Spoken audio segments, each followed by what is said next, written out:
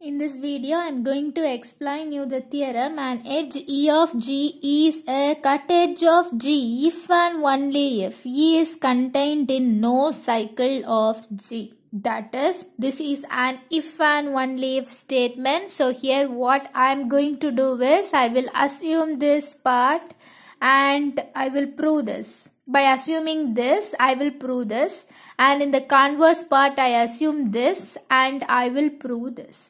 Okay, so that is, now what I am going to do is, I am going to assume this first. Assume an edge. Look at the proof. I am assuming this, that is an edge E of G is a cut edge of G. Okay, now I will prove E is contained in no cycle of G. Okay, so without loss of generality, what we are doing is, you are assuming one more thing, that is the graph given here is connected. That is how you are assuming. Okay, this assumption is from the statement, and this assumption you are doing. The reason is because by assuming G is connected, nothing is going to change. Okay, so using by saying G is connected, you are going to prove this theorem. Okay, so we may assume that the graph G is connected. So now what you are doing is, G is connected means what? Look at this graph here. This is a graph G. Consider like this, and this graph G is connected, right? No breaks are there. They are connected, right? That is, if you want to go to Y, you can go without lifting up the pencil. You can go to Y. If you want to go to V, you can go to V like this without lifting up the pencil, right? So from this you can say this G is connected. So okay, so here what I am going to do, here consider this graph G and let E be the cut edge of G. So here consider this is an edge. The name of this edge is E. Okay, so what you are saying is, in our assumption you have you assumed that E is a cut edge of G, right? So that is why in this line you are saying E is let E be the cut edge of G. What is mean by cut edge of G? So in a graph, if there is a cut, if you want to say an edge as a cut edge, only if you remove this edge, this graph should be disconnected, or this graph should be splitted into more than one components. Then you say that edge as a cut edge. Okay, so here consider this is an edge. If you want to say this E as a cut edge, then if I eliminate this edge E from this graph, what will happen? I will get graph like this. Here is in this graph G, this is an edge. This edge is eliminated here. So now here is no edge. So now look at this graph becomes disconnected, right? So that is why, I hope you understood what is meant by cut edge of G. Okay, so let E be the, here you are taking E is the cut edge of G. So by the definition, omega of G minus E greater than omega of G. That means, what is mean by this? The components of G minus E will be in the, if E is a cut edge, then by the definition you can write like this. Component of G minus E will be greater than the component of G. That is, consider this graph G in this, that is, here this is omega of G. That is, for a graph G, how many components are there? One component. It's a connected graph. This all is a one component. But when you look at this graph is denoted as G minus E. So from the graph G you eliminated E. So now this graph is called G minus E graph. So look at this graph. This graph is having two components. This is one it is disconnected, right? So here this is one component and this is another component. So from this we can say, if E is a cut edge, then by the definition component of G minus E will be greater than component of G, right? Because in the component of G minus, we have two components in G minus E graph, and in G graph you have one component, right? So from this we can see, say omega of G minus E, that is component of G minus E. If E is a cut edge of G, then by the definition component of G minus E will be greater than component of G. So now there exist vertices. Okay, you are saying if it is like that, okay, I have drawn everything that you are going to describe in this proof in the form of figure. I put that you are going to describe in this theorem as a figure here. Okay, so here have a look at this. They are talking about there exist two vertices, okay, of G. In a graph G, there are two vertices are existing, and these two vertices are connected in G but not in G minus E. What they are saying, there are two vertices are existing and in the graph G, and they are saying that U and V are connected. Look at this graph G. Is U and V are connected? Yes, U and V are connected. I will show you how. This is not connected directly, but they are connected. That is, from U to V you can go, right? Without lifting up the pencil you can go. From U you can go to X, and from X you can go to Y, and from Y you can go to V. So U and V are connected in G but not in G minus E. Here this is G minus E graph, right? So here look at this, U and V but not in G minus E, but U and V are not connected in G minus E, right?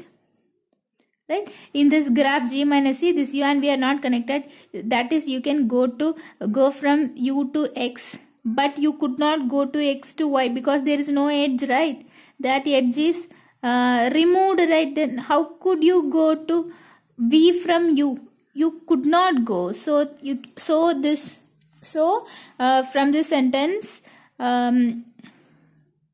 there, so that you could feel.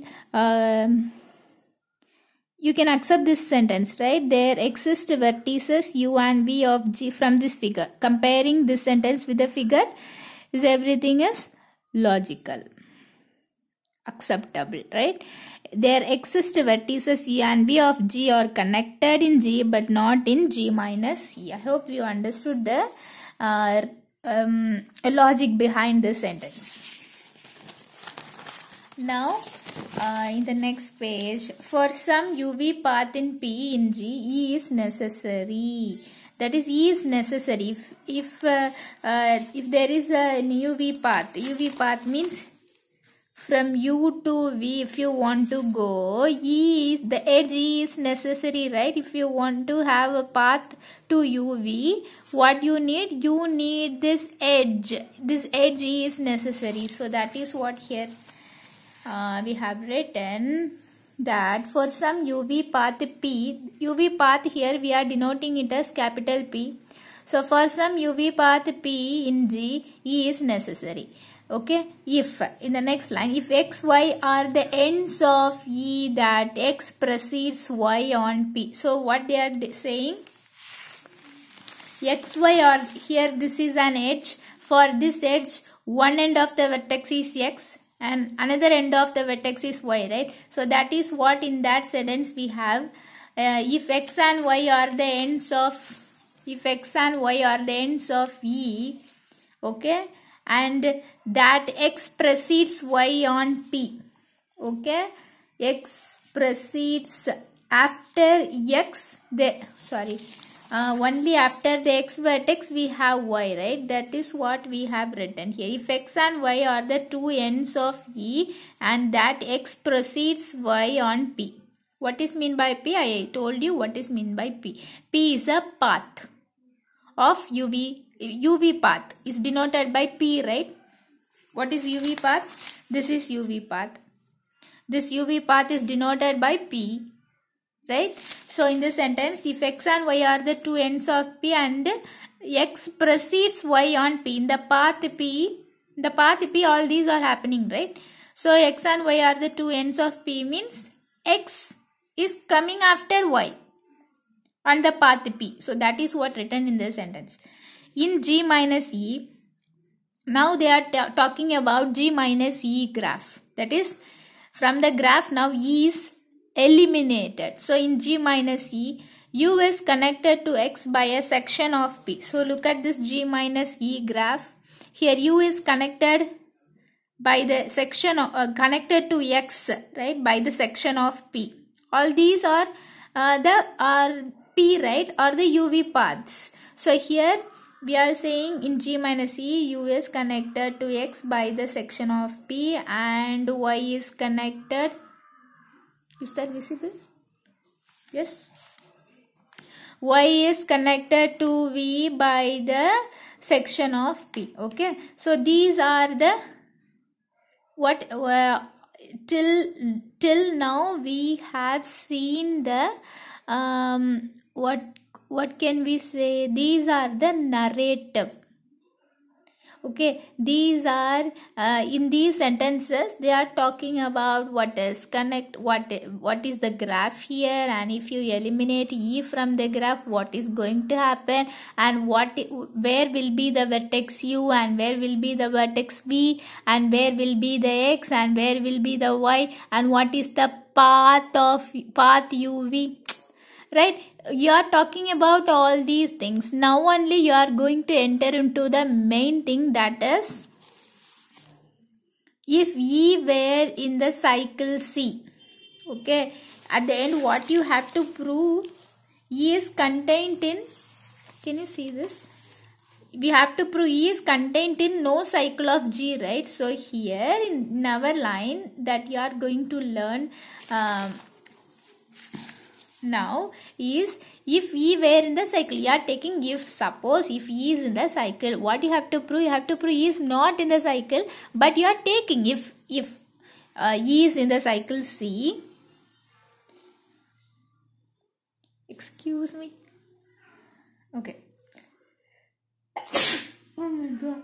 Somebody is thinking. Okay. Now, if E were in a cycle C, then X and Y would be connected in G minus E, right? If suppose, imagine if E is in the cycle.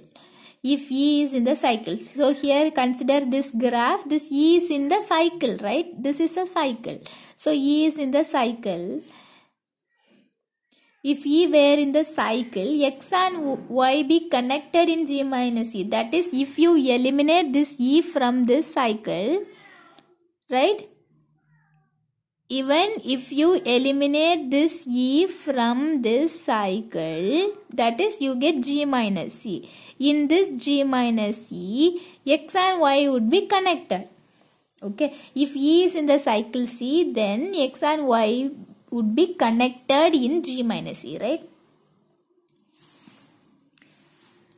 In G minus E, X and Y would be connected by the path C minus E. Consider this is a cycle. So, if you eliminate E from this cycle, you denote it as C minus E. So, in this sentence, I hope you understood what is there in this sentence. If E were in I think my explanation is not that proper, but I hope you understood what I am trying to say. Okay, if E is where in the cycle, if E is in the cycle, this is a cycle. Okay, because here if I start from here, okay, if I start from this vertex and I could come back to the same vertex, right, without lifting up the pencil. So this is a cycle. So from this cycle, imagine if I am eliminating this E, so I get this kind of figure. So now this figure is, you can say this figure as, this is a path, and from this cycle, this is a cycle, okay. From this cycle you eliminated E, so I can denote this as C minus E, right. So C minus, I am considering this as a C minus E path. So okay, whatever. If E were in a cycle C, X and Y would be connected in G minus E. Okay, in G minus E, even if there is, if E is in the cycle, okay, and if I remove E from this, I get this figure. In this figure, X and Y is connected, right? How it is connected? I can go to Y using this path, right? Without lifting up the pencil. So That is what in this sentence. Okay. Now, thus U and B would be connected in G minus C. So, if X and Y are connected, then U and B are also connected in G minus E, right? Yes. So, which is contradiction to our assumption. What you have took? U and B are connected in G but not in G minus E. That is how you have wrote just before this in the starting portion of the proof.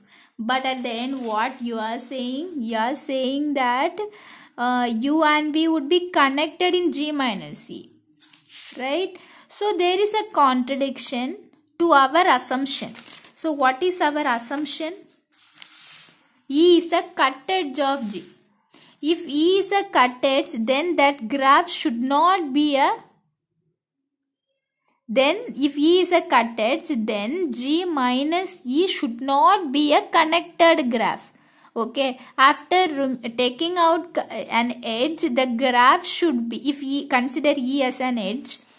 Okay. From the graph G, you are taking out E. Okay. If you want to, for example, okay, you can look at this figure also. Consider this graph. If I want to say this E as a cut edge, only if I remove this E from this graph, I get G minus E graph, right? That G minus E graph should be disconnected. Only then I can say this E as a cut edge. Okay, but here is what happening. You are having UV at the end of this part. You are getting that U and V are connected in G minus E. This should not happen. Okay. So this is contradiction to our assumption. Edge E is a cut edge of G. So what is wrong? What is wrong here? So here you have told that E is in the cycle, right? So that is what you have wrongly assumed.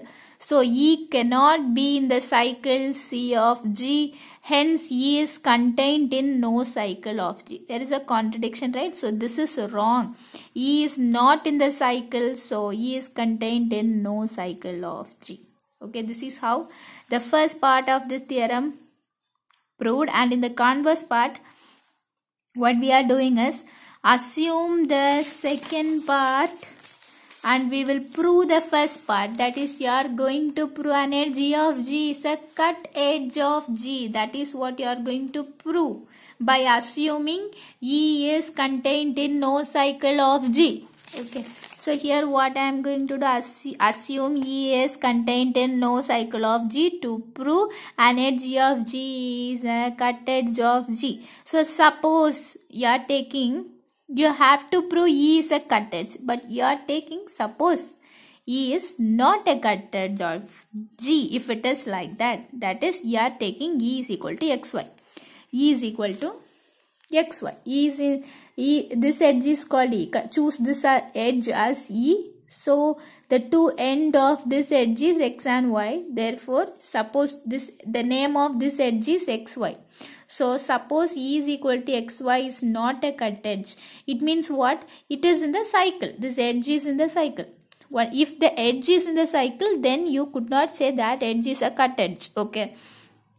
So that is why, suppose E is equal to xy is not a cut edge of G, then by the definition of cut edge, you can write like this. If it is not a cut edge of G, what will happen? Then the component of G minus E will not be greater than the component of G, right? Because if E is not a cut edge, then the graph is not disconnected. Okay, there will be the one component as it is like in the graph G. In G minus E also you will have the same component. That is, you will have one component, and in G also you will have one component. When if E is not a cut edge. So here you are saying E is not a cut edge. So you are getting like this. By the definition of cut edge, you are writing like this. Omega of G minus E is equal to omega of G. Since there is a xy path in G, here consider this graph G. There is a xy path in G. In this graph G, here you can see the xy path in G. And xy are in the same component of G. Right, x and y are in the same component. The graph is not disconnected, so x and y are in the same component. It follows that x and y are in the same component of G minus E. Even after eliminating this E from this graph G, what will happen? X and y will be in the same component, right? X, y, because the graph is not disconnected, so even now after eliminating the edge E, the graph in the graph x and y are in the same component of G minus C. Hence there is a xy path in P, but then E is in the cycle P plus E. So if it is like that, then what does it mean? E is in the cycle. The name of the cycle is, you are taking this path, denoting this path as P, okay? So from all these things, what you can say, E is in the cycle. One day if E is in the cycle, this all will happen. So that is why, but then E is in the cycle P plus E. They are denoting the cycle as P plus this edge E. So which is contradiction to our assumption. Why? Our assumption is E is contained in no cycle of G. But here you are getting E is a cycle. So here is a contradiction. So what is wrong? You have took that E is not a cut edge. That is wrong. Yes, E is a cut edge. So here comes a contradiction, right? So you can say E is a cut edge of G. So finally, you proved this theorem.